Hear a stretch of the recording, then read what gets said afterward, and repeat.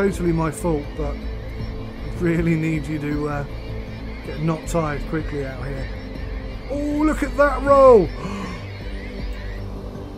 Oh my lord, I thought we were going over. Oh, I thought that was it. Good night, Hermes.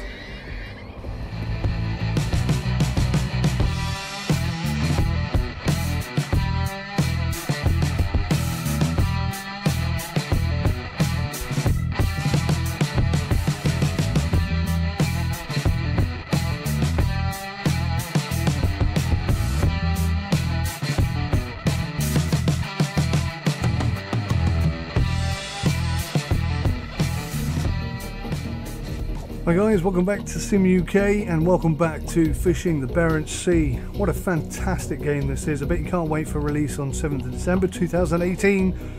It's going to set you back $19.99 and I think that's a good price for this. I really do. There's a lot of content here. There's a lot of boat models and such. And it's one of these kind of games where you could easily put DLCs on the back of this. Easily. Everybody wants more ships. Everybody wants to be able to sail in more locations. Some people just want sailboats. You know, forget the fishing. Just go sailing. There's a lot of opportunity here. But anyway, in this video we're going to check out the Hermes boat. Now, I haven't been on this one. Have I shown you all the boats before? This is the one you start with. This is the one your granddad has left you. Now, annoyingly, and I have mentioned this to the developers, when you come into this sort of preview of the boat look thing, you can't actually spin round more than that, which is really annoying. If you're going to buy a boat, you want to see the boat, you want to spin it around, you want to look at the whole thing. You know, all the animation's there, all the ability is there to do that. I don't know why they restrict it to this much. But anyway, that slight bug, or irritation rather, aside, this is the boat that you start with. It's something you've inherited from your grandfather, and it does the job, but it does it pretty slowly. Let's put it that way. This is the Sharken, or Sarken, I'm not quite sure how to pronounce it, and basically it's a modern equivalent of your grandfather's boat. Instead of being made out of wood, it's made out of this fiberglassy, whatever it is, this rubber, I don't know what it's called. And yeah, I mean, it's a bigger boat as well. It can, I think it has a crew member. You can have one crew member come in and gut in the fish. That's what this tiny little hut thing here is. But yeah, this is the upgrade, and that'll set you back how much? 450,000 kroner. The Vibeke Catherine. This is basically, again, I mean, look at that camera view. You can't even get a good proper look at it. It's so frustrating. But yeah, this is like the next upgrade. It's basically, I mean, if you look at the image here, you can see it's just that one swollen up. That's basically what you've got here. The lunar bow, I've already done a video on this. This is, when I think of fishing trawlers, this is the kind of ship I'm thinking of. This is what I see in my eyes. But I suppose it's a bit dated. This isn't sort of the newest style and model. I mean, you can see how progressively, how that one looks, how the Vibeke class looks. I mean, they've got a similar sort of look and feel about them, and then this is kind of a bit old school, which is probably why I like it, because I'm old. But this is the Hermes. This is a sexy looking ship. One of the biggest problems with the lunar bow for me was handling, trying to get it out of the port, out of the dock. Oh wow, did I have fun. Let's buy this baby. Due to the huge amount of fish that can be stored on Hermes, you are now required to freeze and stack all fish before selling them. You will need at least 4 crew members to effectively achieve this. Right, crew members, go to town, and it looks like we've literally got 4 crew members, so we're just going to employ everybody. Now, the higher price, I think, I'm not entirely sure how this works actually.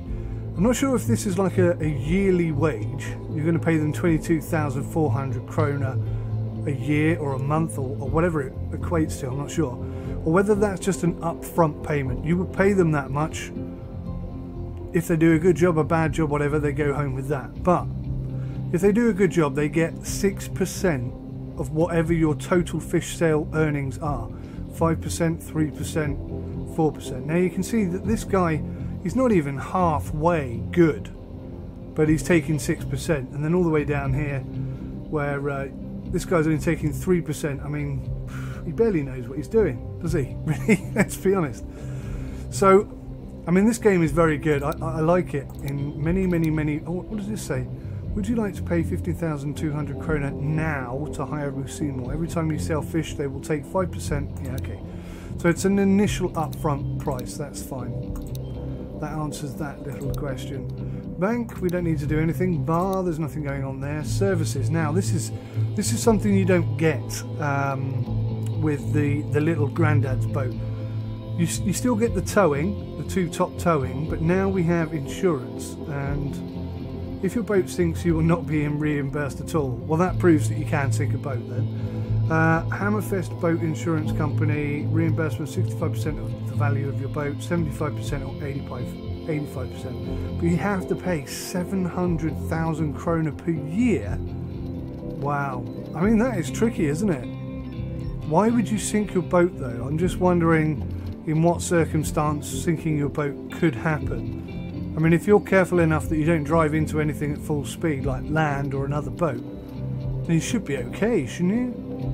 But then that's a big risk to take. But then, let's be fair, how much is the Hermes boat? I didn't even look, did I? How much was it? A lot of money. 100,000, half a million, something like that. It wouldn't take long before you have, like, you know, if you sailed for 2 years without paying any insurance, you could just buy another boat. Swings and roundabouts. Swings and roundabouts. Okay, I am taking too long here. Let's go to upgrades. That's what I was looking for. Right, so let's upgrade the storage. That's 2.8 million. Oh, you can only buy them. Okay, so upgrades have to be bought incrementally. You can't just buy it in one go. Okay, so we're upgrading the engine. Maximum upgrade. We'll upgrade the radar.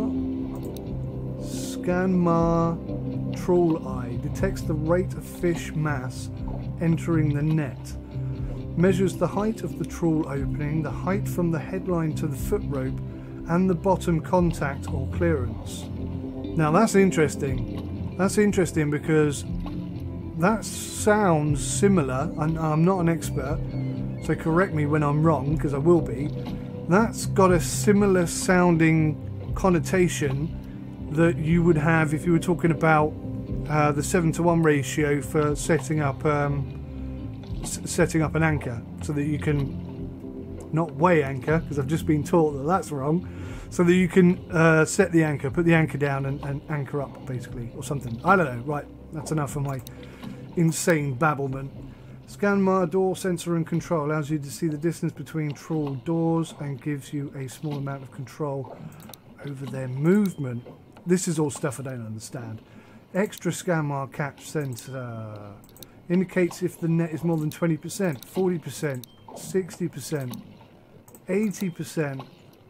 Side thrusters improves maneuverability by adding side direction thrusters. Wow. That's going to help me get out of this port so much. Okay. So that's all the upgrades and everything basically bought. Oh, I see. That's how you swap between boats. You activate the ones you've bought. Right, let's activate you then. And let's go fishing. See, now you can actually see the boat itself. And sometimes I feel like this game looks absolutely gorgeous, and then sometimes I think they could really do with just a higher quality texture on some areas. Sometimes I feel that way, sometimes. Okay, right. Let's see. How do I... Let's go inside. Ooh. Well, this looks vastly different to the last one. To the lunar bow. Let's jump off a second. Let's have a walk around here.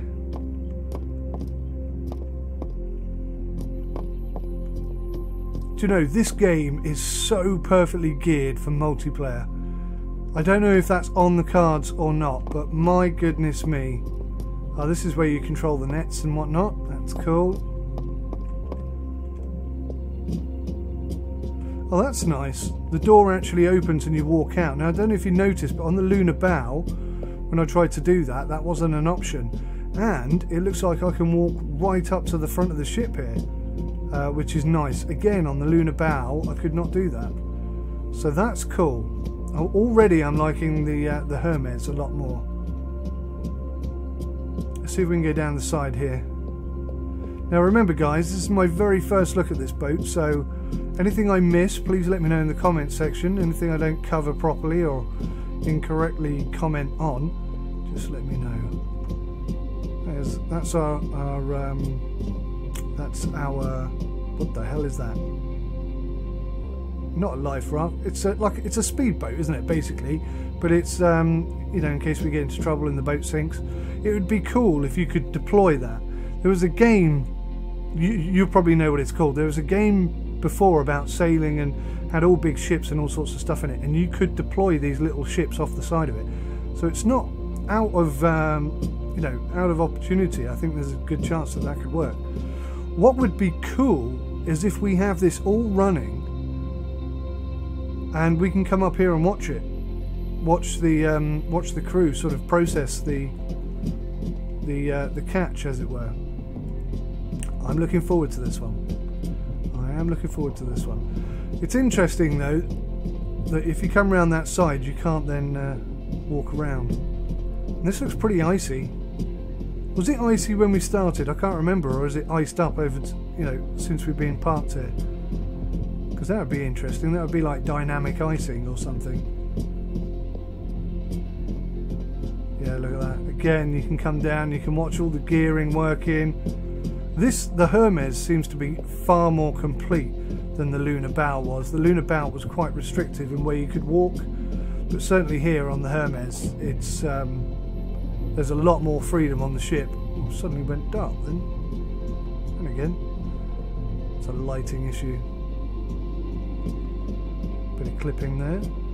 Nothing serious. All right, let's go jump in the captain's seat once again. Yeah, I mean this. Why can't I get in there? Oh, there we go. Notice I've got stripes on my arms now. Proper captain's jacket. No messing about. Yeah, if they turn this into a multiplayer, I'll be most impressed. Okay. Oh gosh. One of those. Yeah, one of those. That looks good. That's for the crew. These are my lights. Don't know what that says. That's my sonar. I don't know what these are. Probably speedos and fuel gauges.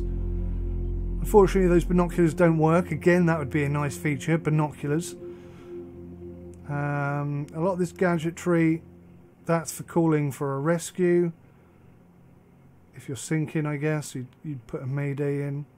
Yeah, it doesn't look like anything else is really that operational here. So I guess we can just start. Now, how do I use the side thrusters? That I don't know. But we are... Oh, look at that. Is it kind of automatic? Because I didn't steer away from the dock. It's just kind of done it itself. No idea. 6 knots is the speed limit here. And we're up to 6 knots already, so I better just take the old speedo off. Now, as it stands... at the moment, and I assume for release, I could be wrong, there's no fines for speeding in port, but I have made that recommendation, so hopefully they'll introduce that. I don't foresee that being a huge amount of development cost in order to add that, and it would be a nice little realistic inclusion. Looks like my speed has dropped right down there, I wasn't paying attention. So we're coming out of port pretty rapidly. We've got a long way to go, by the way. And yeah, I'm comparing this primarily to the lunar bow because I have no other ship really to compare it against. But it does look like it's leaning the wrong way, doesn't it? When I steer right, you'd expect it to lean left.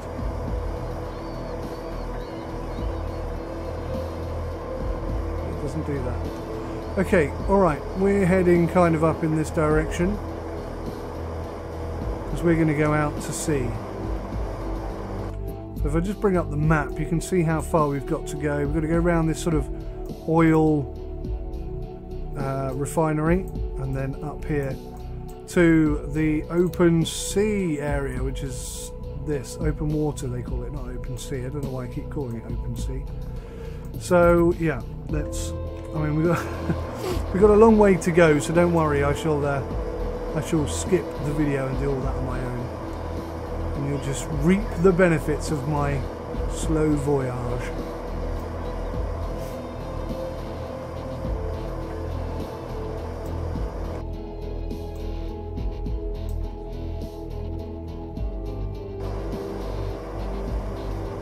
I could be wrong, but it feels like there's a gap over here.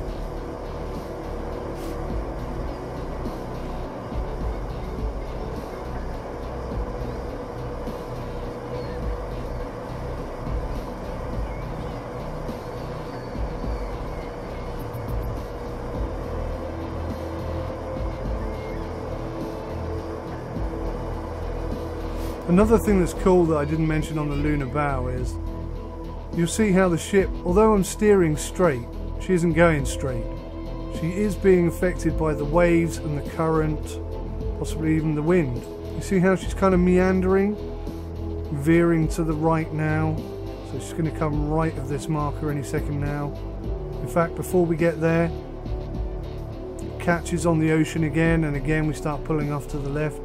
That's cool. I mean, that's a tiny little feature that you could easily miss, couldn't you? Let's just put the sonar on and make sure we've got enough clearance here. 50 metres, that should be fine, shouldn't it?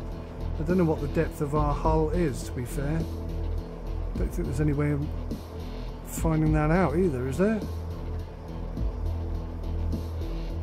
Yeah, didn't you? Okay, well, yeah, pretty good. Rolling away.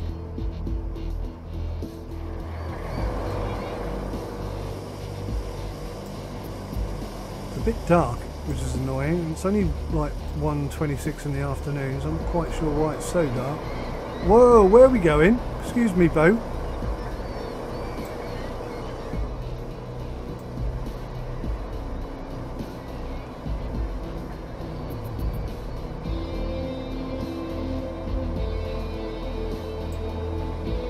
This must be my side thrusters, I guess.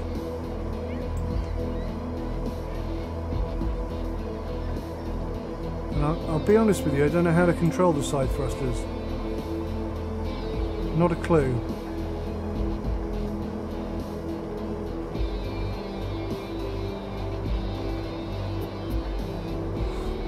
Getting shallow there, it still says 50 metres. Are we going to run aground? Because that's not 50 metres anymore, is it? That's shallow. I'm not sure if you can run aground, but I think we were pretty close to doing it there if you can. Alright, well this is definitely a shortcut, so I'm glad I took it. And yeah, you may notice there's an enormous fuel tanker over there. Absolutely enormous fuel tanker. And it's cool that they've modelled things like that. I would love to see that coming down this channel here, for example, and we'll have to avoid it, that kind of thing.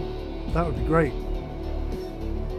I don't imagine you'll be likely to see that before in time for release, but in the future, when this game has gone absolutely viral and everybody owns it, maybe then we'll get to see some uber cool features like that. Let's hope.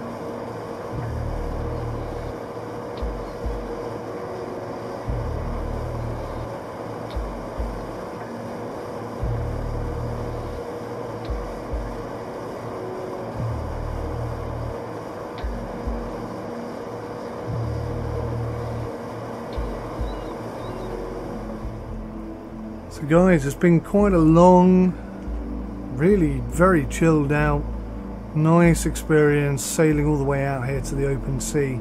Any minute now we get the little icon pop up here on the right, and we can go to the open sea and see what this trawler is like to fish with.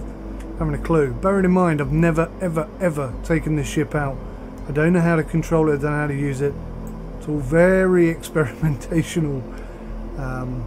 And there it is, there's the icon. Let's go to open water. Now visually not much looks different, but one thing you will notice is that there's no land mass at all anywhere, and that is effectively what open sea is like, I guess. No matter which direction you look in, there's nothing there. Now unfortunately I've arrived here in the middle of the night again. It seems I seem to time it that way every time, which in the future I'll try and do a video in the daytime, so maybe you can get a better look at this. And again, weather-wise, it's not that bad. I was really hoping to get some seriously nasty waves and some dangerous weather, but it seems we're being very lucky in terms of fishing. So well, that's cool, I guess. That is cool, I guess. Who left that flipping door open? No wonder I'm so cold. Right, let's give this a try then, shall we? We need to get the crew on first. Where's my phone? Where's the phone? There it is. So we'll get the cook onto set trawl. We'll put them all on set trawl, I think.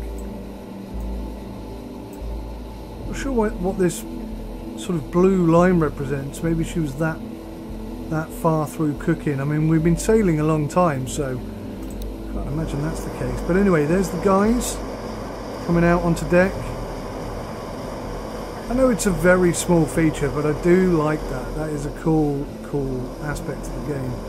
Now, this is my big information center thingy that I need to learn how to use before I can even look at it, because I don't know what it means. Now, on the lunar bow, there was like a control panel deck thing that started the process rolling. Okay, we've got some currently trawling, so we've got set trawl net. There we go. You can see them dropping off the back there. And I'm not sure if the nets are animated, but you can see there were these two big dark, whatever they were, doors or something here, and they've dropped off now, so that's dropping the net down into the ocean, and it's dragging along, hopefully picking up a few fish. We're playing it by ear, same as we did last time. Okay, so the trawler net needs to be within 25 meters of the ship, so if I press E, that'll stop it going out. Now if I ring the crew again, I think now if I set them to haul the trawl, we'll look at our information sheet and see if we can't figure something out. So that's the port door and that's the starboard door. And they're the big things on the side of the boat that have gone out. Now I'm not really sure what they represent in terms of anything really. But they're, and maybe these are shoals of fish or something. I probably should have used the scanner to see if there were any fish, but look, we've got 62% full and 51% full, so, oh no, we're 10% full, and depth is 59 meters and 73 meters, so they're at very different depths at the moment. That's because I'm not a good captain and I don't know what I'm doing. So, and this is an official Scanmar control panel. This is exactly what you'd see if you were fishing in real life. But we've got less than 10% there. See how that was all going over to one side? That's bad. I'm pretty certain that would snap the line if I'd let that go any further. In fact, we were pretty flipping close to it snapping right there, I'd say. Especially seeing as how one door is much deeper than the other. So yeah, the waves are getting a bit bigger. Is it just my imagination? I don't know. Right, now we're hauling in. Okay, alright, I got it. So So we've got the, there's only 3 stages. There's only 3 stages with the Hermes boat, it looks like. So we're waiting for the net and the doors to pop up out of the water.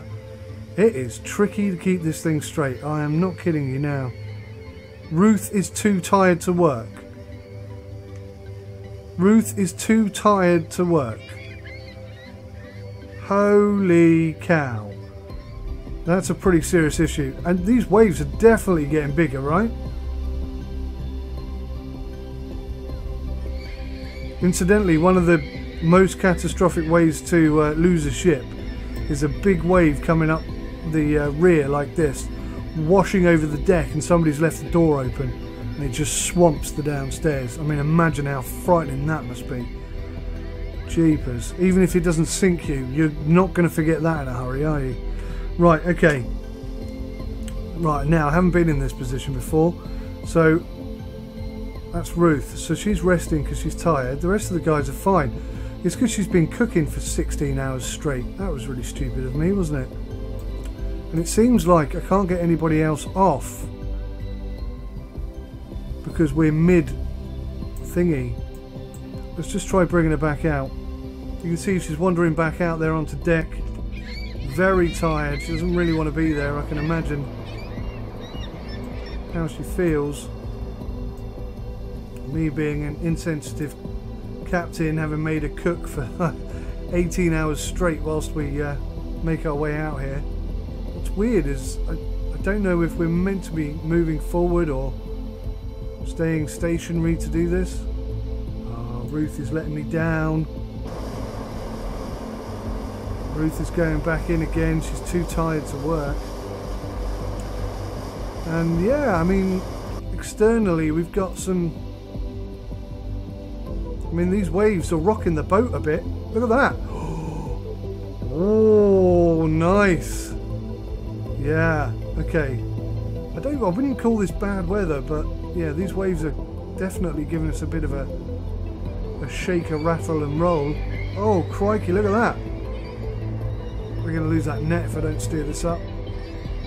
Come on. Come on, girl. So I'm just going to basically have to pull this thing along. I cannot get her straight. She is being pulled by the waves a lot here. Look how close these waves are getting to the crew. That is coming right the way up here. That one, bit of clip in there. Oh, look how much we're rolling. This is getting dangerous now. Yep, that one definitely got them wet. Oh, wow. We could lose this ship. I'm concerned right now for the crew and for the ship and my own life. I really need Ruth to get not tired quickly. So we're in position. That much is achieved. Let's bring this up so I can see how she's getting on. Come on, Ruthie girl. Totally my fault, but I really need you to get not tired quickly out here. Oh, look at that roll! Oh my lord, I thought we were going over. Oh, I thought that was it. Good night, Hermes. Is that her age? 53, 45, 70, 75? And 34? Could that be their ages? Really? Are there any 75-year-old sailors still doing fishing, sea fishing like this? On trawlers and whatnot? How long has she been resting? Come on, Ruth, get out here. So they're only 4 meters in. Surely we can raise this now. It's all on Ruth at the moment. So I suppose that's a good way of showing you how important it is to keep your crew happy. Rudy is now too tired to work. I have got the worst crew ever. But the annoying thing is that if I go to the crew control area, I can't move any of these guys. So they're just getting tired, and there's absolutely nothing I can do about it. I can't raise the trawl net, I can't get into position. Am I meant to be stationary? Is that what the problem is here? It only just occurred to me, I don't know why. I think that's probably what the issue is, isn't it? I'm meant to be stationary. Okay, well now I am stationary, my crew are too tired to do anything, so... Everybody's as knackered as everybody else, so I'll let them all rest and then we'll have another go in a bit. Okay guys, so look at this. Even though you need to have 4 people on it, I've got 2 guys on it and it's come in. So being stationary was the main issue there, but there she is. Looks like a big long, I'm going to say snake. I'm going to choose that term to describe what this is. But yeah, look at that. That has been hauled up out the water. That seems pretty successful there. It's like what needed to happen there was me being stationary, so it really had very little to do with the crew being tired. Right, so we've raised the trawl net, now we're emptying the trawl net, we've nearly reached it, and we've pulled in 521 cod. Okay. Now the net appears to be returning back to its dormant state, I guess. I'm not sure the animation of that quite matches what we're seeing, but so that's it guys, we actually pulled in some fish there, 521 cod.